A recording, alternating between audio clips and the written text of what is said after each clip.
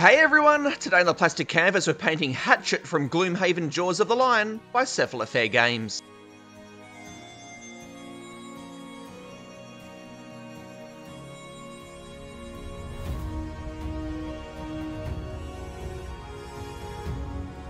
Hey everyone, Matt here from the Plastic Canvas and welcome to the second episode in this Gloomhaven Jaws of the Lion series, and today we are painting Hatchet. He's one of the characters that you can play as in this smaller, simplified version of Gloomhaven. Now, in the previous episode in this series, I painted the Red Guard, which is the character that my wife's going to be playing, and in that video, I focused mainly on how I used NMM to give a metallic look to the red armor. So I only showed little bits and pieces of how I painted everything else. I'm going to do a similar thing today because the main focus of this video is how I build up the worn, tarnished, distressed, whatever word you want to use, leather look for the upper part of his cloak. So the part that goes over his shoulder and down his back. So most of the time in this video will be spent showing how I build that effect up, and so I'll just show little bits and pieces of how I painted everything else so that you can see the colours and techniques that I use, just enough so that you can get an idea. But yeah, the vast majority of the time in this video will be spent on that leather tarnished look that I get for that upper part of his cloak. So the early part of this video is me just going through and base coating all of the different parts of Hatchet. So I'll leave you to watch that, and then I'll come back in once I start painting that distressed, worn, tarnished leather look for the upper part of his cloak.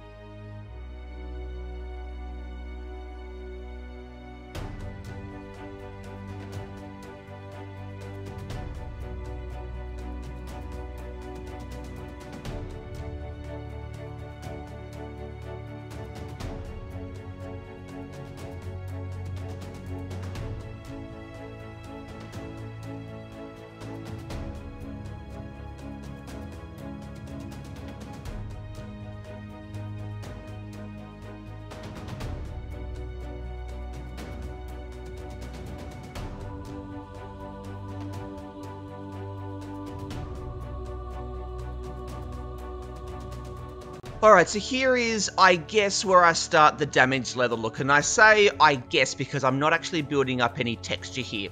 All I'm doing here is just mixing in some leather brown into the ruddy leather, and the ruddy leather was the base coat colour for Hatchet's cloak, just to block in some basic highlights. And each layer I'll just gradually mix in more and more of the leather brown to lighten it off until I've got enough contrast between where the highlights are and where the shadows are. And the reason that I'm just blocking these highlights in is because one of the steps in building up the damaged leather look is to use some different coloured washes to get some tonal variation. And so I'm just building up this contrast here more where the light would be hitting rather than where the shadows would be, just so that when those washes do go down later on, these brighter areas will come through and it will just suggest some basic highlighting. But because those washes will be going down, I'm not worrying about blending at all because those washes will smooth everything out. But yeah, that's all I'm doing at the moment. Just creating some lighter areas so that when the washes go down, there'll be the suggestion of some basic highlighting.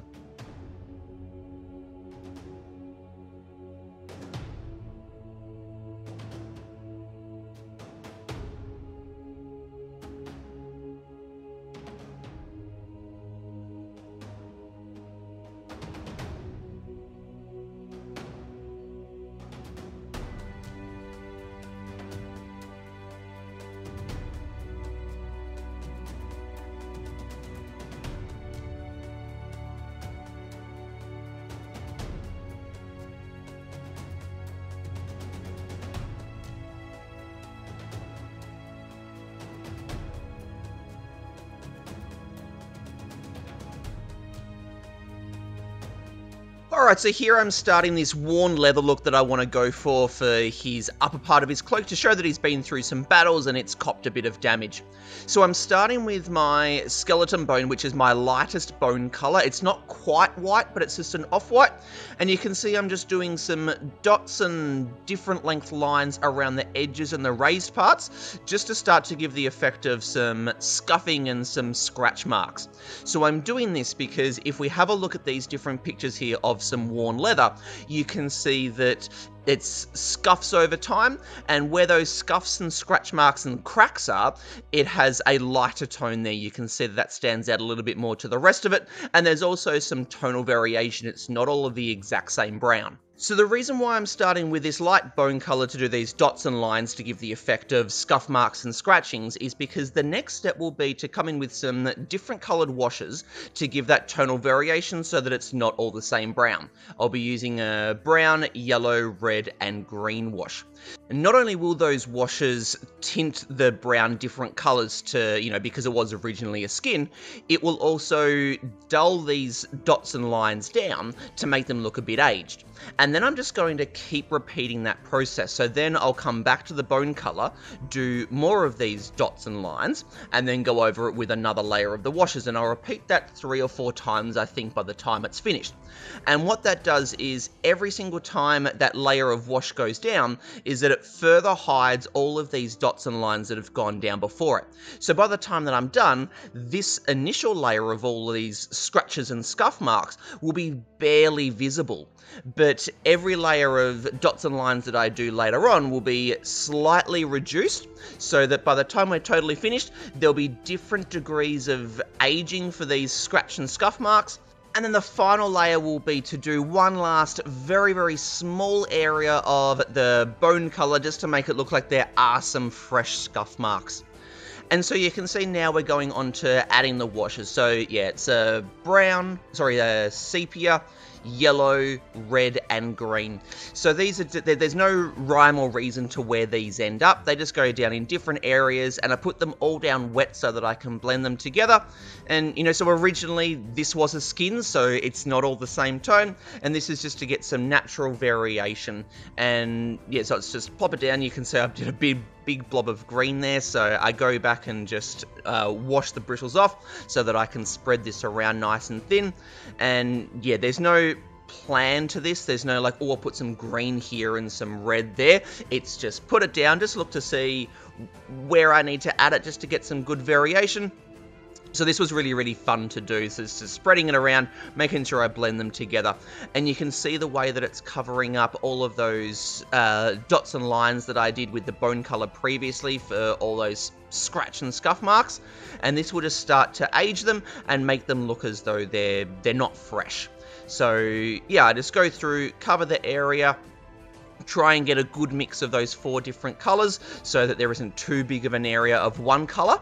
What I did find was that yellow was a really, really good color for this. For whatever reason, it just went over the ruddy leather paint that I used for the base coat really, really nicely. So I did kind of lean towards the yellow quite a bit. And red was also really good, which you can see that I've blended in there. I used green sparingly because I figured it probably wouldn't appear as much in a leather color, and the sepia I kind of kept more, I suppose, to where the shadow colors would be. But yeah, just a nice spread of each of them so that there isn't too much of one color.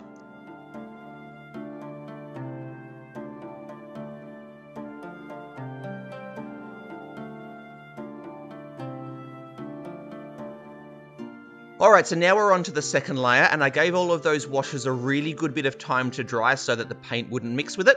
But I'm just going back with the bone color, and I'm just redoing all of these dots and lines for the scratch and scuff marks. So you can see I'm just trying to keep it as much as possible to the edges and the raised areas, the parts that are most likely to knock up against things, or to, you know, get a sword mark or something like that. And when I'm doing this, I'm keeping it to the same areas as the first layer, but I'm just trying to reduce the area slightly so that when the next layer of washes go over, you'll still be able to see that first layer, but it will start to really get covered up now, and then this layer will be slightly more visible.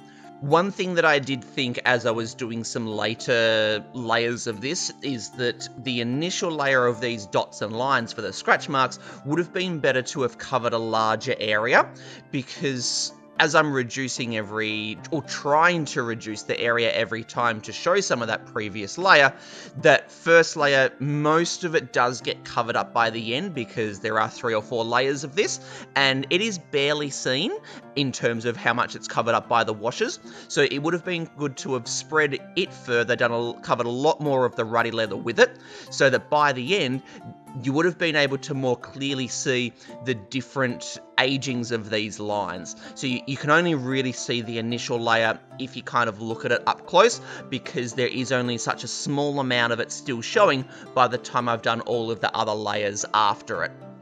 I'm still really, really happy with the look. I was really, really happy with how it ends up, but that was just one thing that I thought. So if I was to do this again, I would definitely cover more area with the dots and lines for the initial layer, so that as I then reduce and reduce and reduce, it doesn't end up pretty much completely covering that first layer. So you can see I went back and did that second layer of the washes there. I didn't try and match, like put the red wash over where I'd previously put the red wash, or the sepia tone over where I'd previously put the sepia tone. It was just, again, a random mixing of colors. So this is a really, really organic kind of technique, I suppose. So, you know, as the red goes over some yellow, which had gone over the ruddy leather, you end up with some really, really interesting tones. And you don't end up with like a really strong red or a really strong yellow, because these tones start to mix together. And now we're on to doing the third layer of the dots and lines for all of these scratch marks, and you can see how much smaller the area is that I'm covering now than the first layer. So by the time the wash goes over this, you'll have the initial layer of these dots and lines will be barely visible, then the second layer will be a bit more visible than that, and then the third layer will be even more visible than that. So you'll really start to get the effect of the aging of this leather, and that some of the scratch marks and scuffs are more recent than others. So now again, third layer of the washes. Like I said earlier, I'm not trying to match the color that I'm putting down now with the previous color that was put down. I'm also not trying to deliberately do different colors. It's just randomly grabbing the sepia, yellow, red and green, and just putting them down and mixing them together. And that just gives a really organic mix of all of these tones, which is sort of going to more accurately represent the actual color of aged leather rather than trying to do it deliberately, because in nature there is no rhyme or reason to where all of these colors end up, and so I'm trying to have it as organic and random, I suppose, as possible. So now we're on to the fourth layer of the bone color, and this is the final layer, so I don't put any wash over the top of this. So you can see I'm now being quite deliberate and careful with where I'm putting it down, because this is the final layer. I want this to look as though this is the fresh or the most freshest scuff and scratch marks, and so I'm just putting these down right carefully around the edge and over the most raised area, but I'm being very, very careful to only cover up a small amount of area with this so that all of those previous layers can be seen, so that the aging of it really, really shows through, because as this guy is in the middle of the table, I want this effect to be seen from that distance. So yeah, I don't want to cover too much so that you can see all of those different degrees of aging, so that the 4 layers of the bone color will be coming through to very different degrees, and these areas will look like just the most recent scratchings, and so it will only be a very, very small area.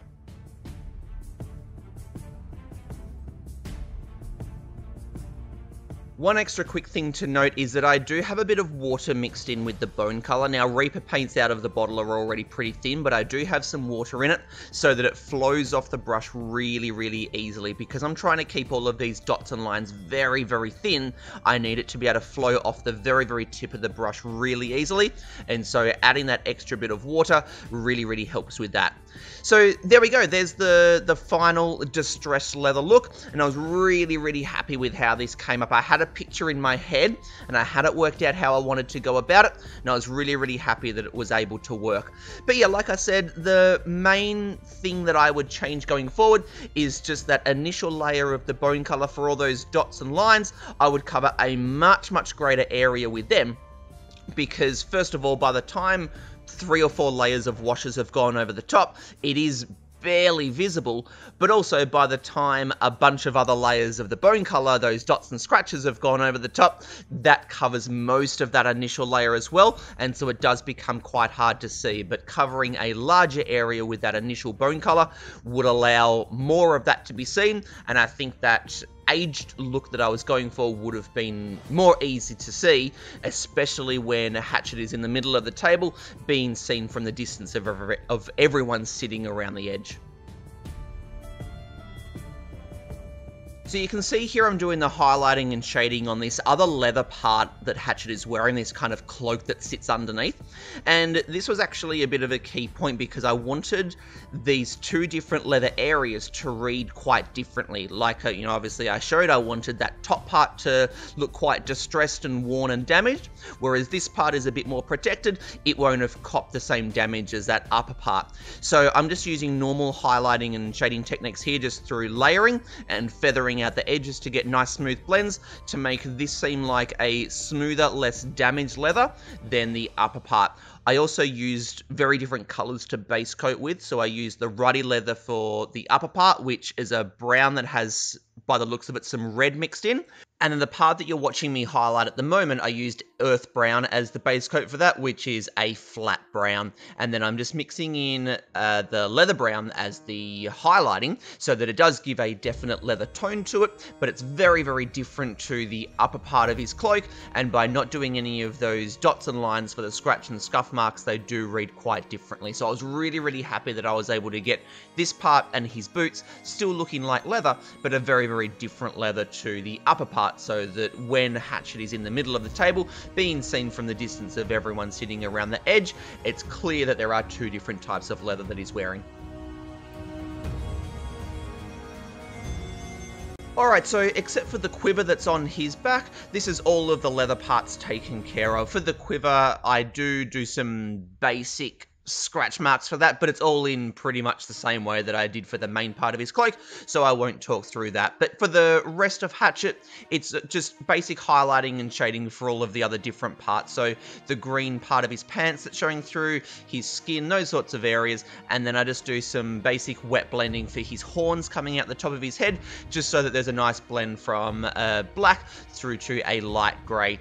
So I'm just going to leave you to watch the rest of this. It's all things that I've talked about before. There's nothing new here, but yeah, just basic layering up to get some highlights and shadows. So I'll come back in at the end just to close the video out. So I hope you enjoy watching the rest of how I painted Hatchet.